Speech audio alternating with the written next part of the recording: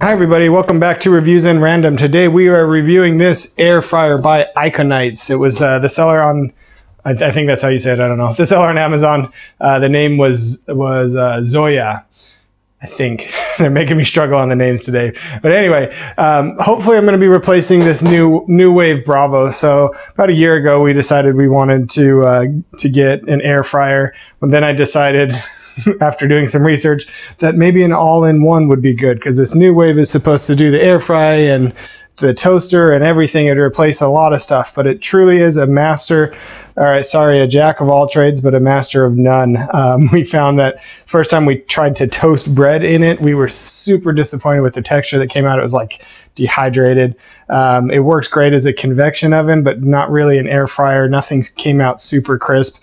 Also has a really large footprint. We don't have a big kitchen, so our shelf space, storage space in the pantry is limited. So you know, we were hoping that we could combine a toaster and a toaster oven and an air fryer and all of that, but it didn't really work out. On top of that, this is the basket that comes with it. This is what you get as far as how much you can fry. So it's got a big footprint, but the actual cooking space is fairly limited.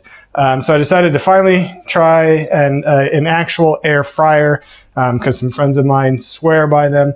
So I picked this guy up because it was a good price and it had some decent reviews already. So I figured let's go ahead and give it a shot. So without further ado, let's take a look at this Iconites air fryer. All right, so in the box you have the air fryer, obviously. You have the basket here that goes on the bottom to let the air circulate, and then you have the nice 7-quart bin, which supposedly can fit a whole rotisserie chicken. I don't know that I'm ever going to get that ambitious. Honestly, I just want some French fries. So anyway, this goes in here. Oh, so it's got these little pads right here on the back side there. That slides in there, and they actually do come with some extra pads if those get damaged or lost. I would guess lost more than damaged. So to use it, all you're going to do is slide this in just like this. You're going to push that forward. This is a lock, so forward locks it so you can't pull the basket out, and then sliding it back allows you to pull that out. So let's go ahead and plug it in. All right, let's adjust this. You can see I'm getting ready to try this thing out with some of the best fish sticks out there, Costco fish sticks, and then some Rally's French fries. We're just going to try this. Also, I do want to reheat some pizza, because my friends that love their air fryer say that reheating the pizza in the air fryer is the only way to do it. Right now, I go through a huge hassle where I actually microwave it, but then I put it in a skillet to like crisp up the bottom when I'm reheating pizza. Anyway, hold this power button down. That was a lot of information, right? It's got a bunch of different presets here that it automatically sets the temperature and the time to cycle through them. You just push this button here. We can focus. There it is. So it's chicken, shrimp, fish, French fries.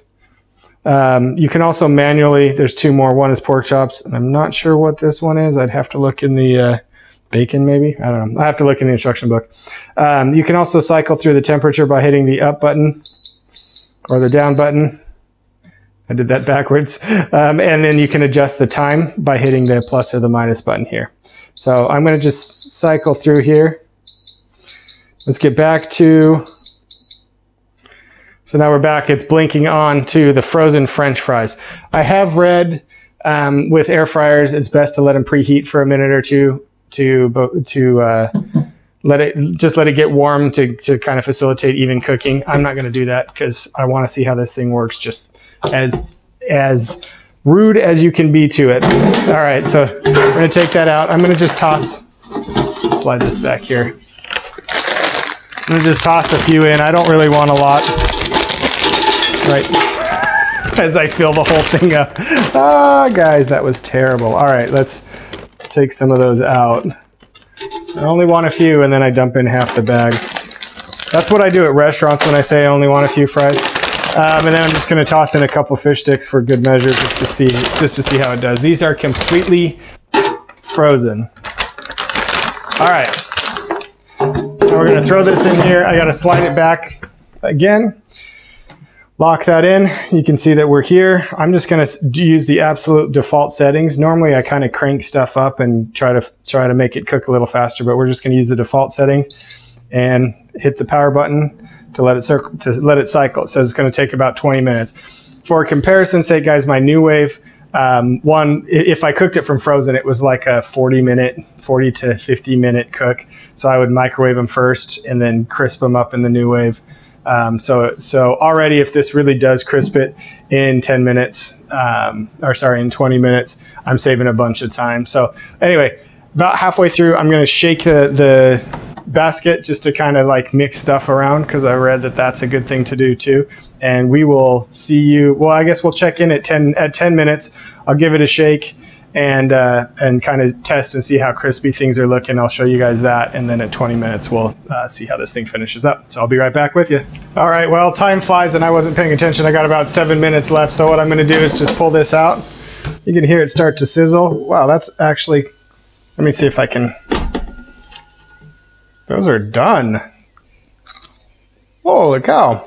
Well, yeah, those are done. I don't even think I need to, I don't even need to shake them. That is awesome. And that was from frozen. Let's check out these fish sticks back here. All right.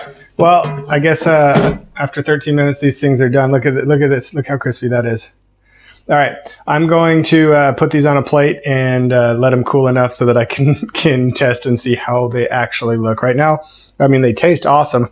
And that was super fast. Nice and crispy. These are thinner fries, these rally fries. But like I said, the fish sticks themselves are also already done. So let's get them on a plate and check them out.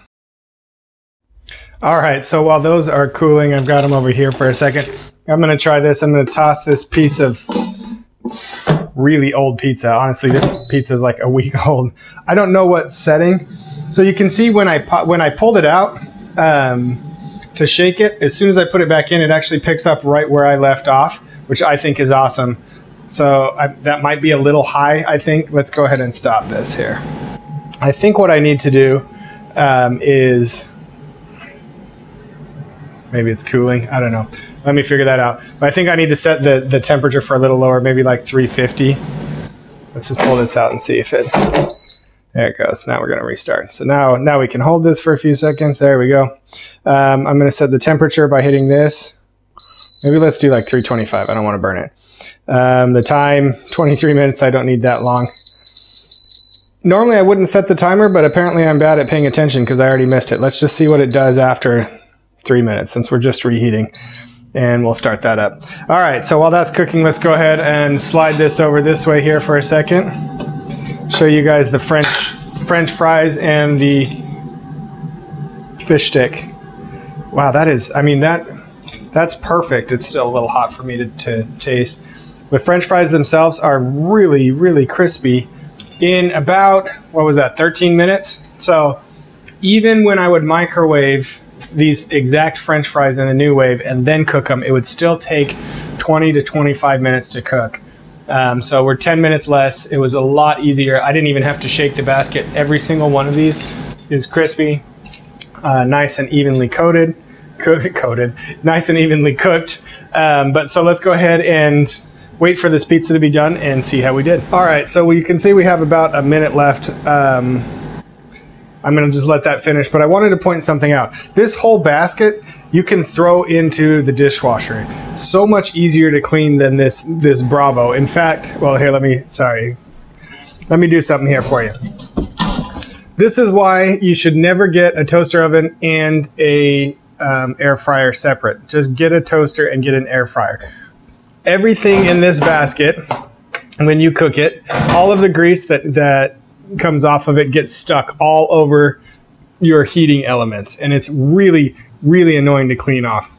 I started cleaning this to sell it, and it's literally like cleaning an oven. Sounds like we're done over there. But let me show you something here too. This is what I'm dealing with from the bottom of the New Wave. Yeah, not easy to clean. So from that aspect alone, whoops, sorry, I got tangled on my cord. From that aspect alone, you should definitely consider technical difficulties, hit the button. So I was saying, from that aspect alone, you should definitely consider getting an air fryer separate from a toaster rather than getting a toaster oven to try to do it. Again, this cooks quicker and it also cooks more evenly. So far, pretty impressed. Let's see. Oh my gosh, 3 minutes. Woo. Okay. All right. That is amazing. I'm gonna have to tell my friends. I mean, that's still soft on the inside, but crispy again on the outside. So that's not much more time than it would take to cook it in the microwave. Too hot to taste right now, but I can definitely tell from the texture of it that the texture is far, far superior to the like spongy, nasty texture that you get from the microwave, and even better than the texture that I get when I microwave it and then cook it in a pan. All in all, guys, I am really pleased with this Iconites air fryer. Everything crisped up really nice and quickly. It was super easy to use. It seems well made. I like that it seems to be very easy to clean both the machine itself and the basket. And obviously the most important thing is that it cooks right, and everything on this plate cooked exactly the way that I wanted to do. Pizza took 3 minutes. French fries and fish sticks took like 13 minutes. Probably could have gotten away with a minute or two less, because they might be a little bit overdone, but really crispy without any added fat. Big fan. I say if you're looking for an air fryer at a reasonable price, you're not going to go wrong picking this little thing up.